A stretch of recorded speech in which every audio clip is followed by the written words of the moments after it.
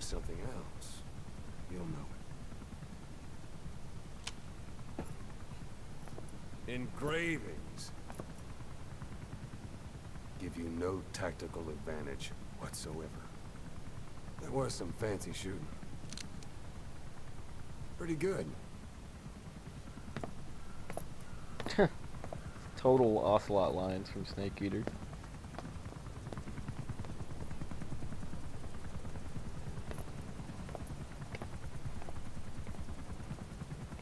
Okay.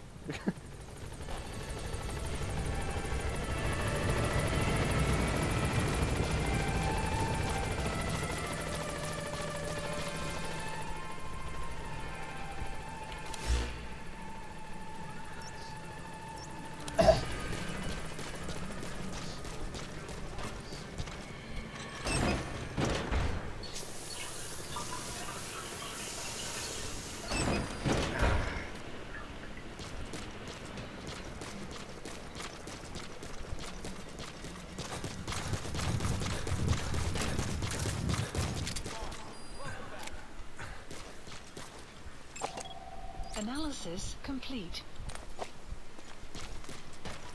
Boss, how about developing something?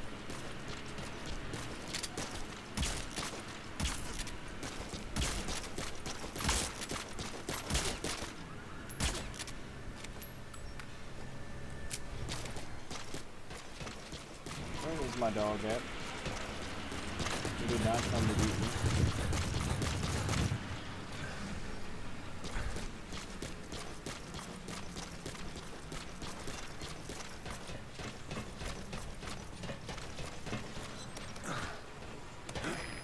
Huh? They're strong enough. Could make for a nice shortcut.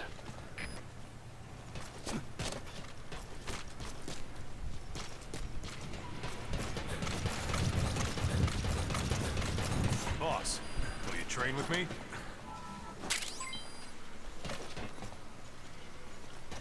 Cardboard box. Emblem.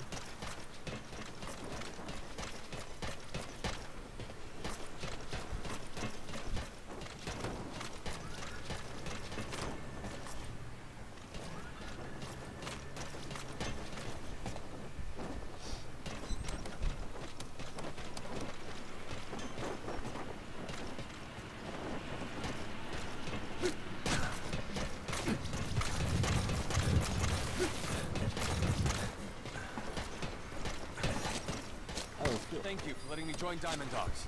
I'll give you everything I've got. What's up, boss?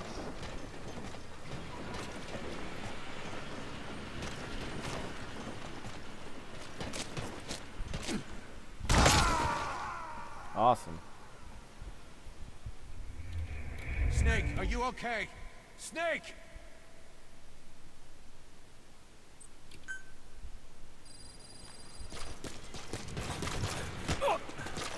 Boss!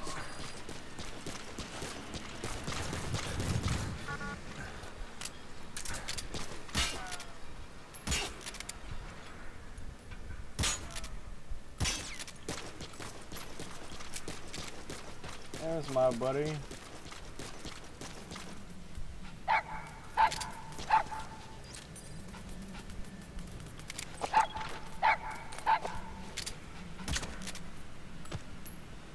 Go to sleep. That's it. Good boy.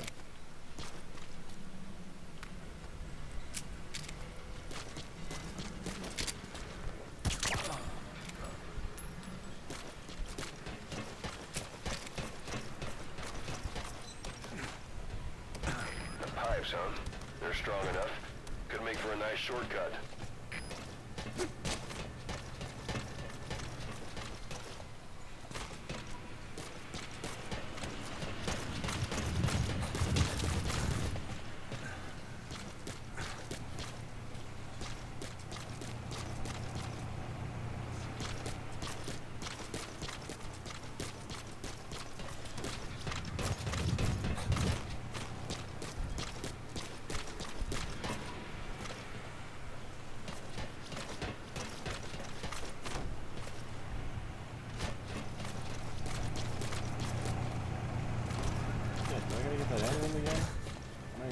I got.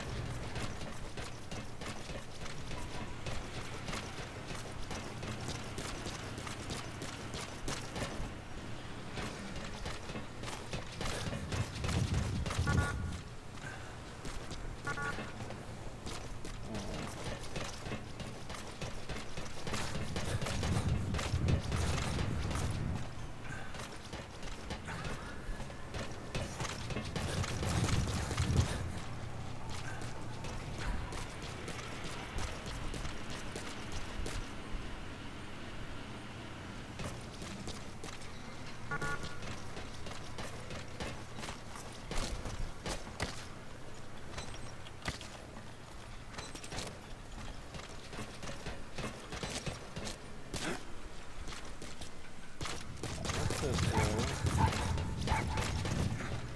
Wind up the pipes.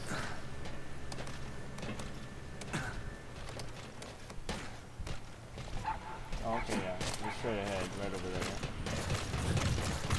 So I should have got one. How's it going, boss?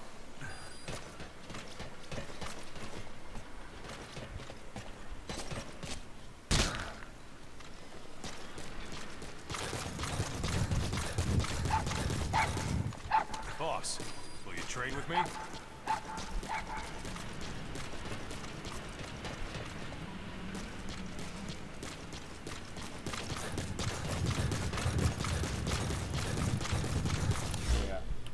Listen to some tapes while I explore. Probably boring as hell. The Soviet troops on the ground want to go home, Alright, listen to this but at one. least they have homes to go back to. The Afghans have lost theirs. The Soviets destroy the kishlaks, villages, wherever That container's filled with raw materials. Looks like they're using those colored bands on the outside to tell the contents apart. Whatever's in them, they'll come in handy somehow for Diamond Dogs. Pakistan. If the Mujahideen are fish swimming around the villages, the Soviets will go so far as to dry out their ocean. But this has had a big price. There's bitter resentment among the Afghans, and they're taking out their anger on the soldiers on the front lines. Among the Mujahideen are the Pashtun people. They're fiercely devoted to their code of Badal, or revenge. Soviets they've captured have had their hands, feet, and noses cut off before being left to die at the side of the road, just to show their comrades what they're capable of. Friendlies who come across them can do nothing but put them out of their misery. Then they burn down another village in retaliation. And the cycle of vengeance goes on. That's a fine project.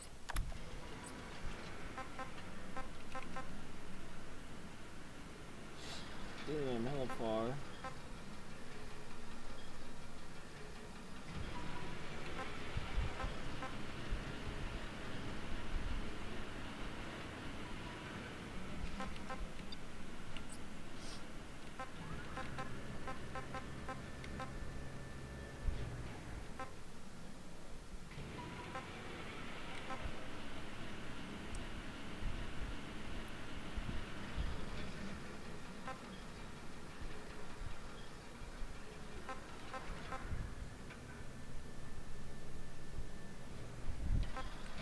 Medical team yet.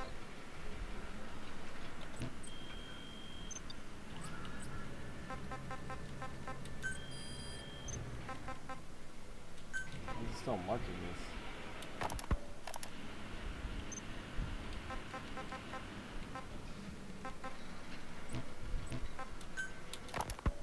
This war, the Kremlin never expected to have this much trouble against the Mujahideen.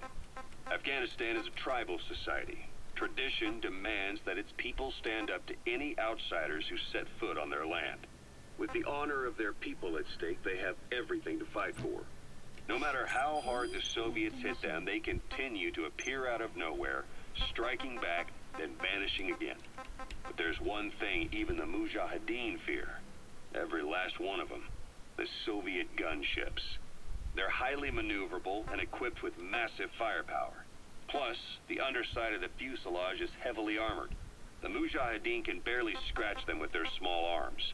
Anyone who hangs around gets mowed down by the gunship's heavy machine guns. This new honeybee weapon that was given to the Hamid fighters, it's no doubt something to help them strike back against the gunships. which makes it a weapon that could change the course of the war. Those guerrilla fighters known as Mujahideen don't actually belong to a single organization. Afghanistan is a multi-ethnic country. You've got the Pashtuns, the Tajiks, Uzbeks, Hazaras, and each of them is split into their own tribes, large and small. Each ethnicity has several rebel organizations that their various tribes gather under. They're united under the banner of jihad, but that doesn't mean they work like a single standing army. Just look at the area around Smasy Fort. A lot of Tajiks used to live there, but they fled after the Soviets started their Scorched Earth campaign. With the area uninhabited, the Hamid fighters, who are Pashtuns, decided to move in. The Hamids are based out of the city of Peshawar. We passed through it on the western edge of Pakistan. The Pashtun people have long lived in Afghanistan and western Pakistan. They used to travel back and forth frequently. Then Britain went and established the border that still stands today. The Hamid fighters get generous support from the Pakistani government. The government wants to use them to secure influence over Afghanistan. Their liaison with the Hamids is Inter-Services Intelligence, and behind the ISI, you have the CIA. That's probably how the Honeybee ended up in the hands of the Hamid men.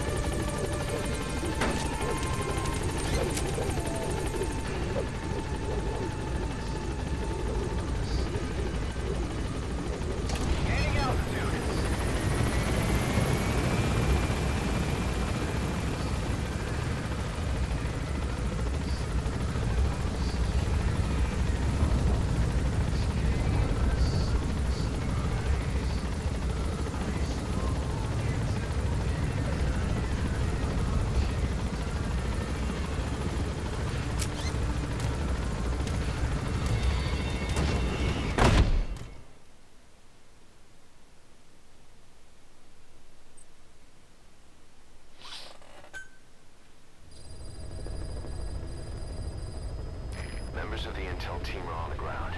Their reports will be reflected as predicted enemy fields of movement on your iDroid's map. The higher the team's level, the more accurate and frequent their reports will become. Be sure to take advantage of them.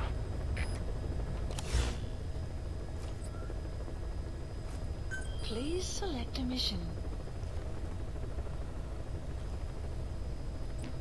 Alright, so that'll be it for a little while.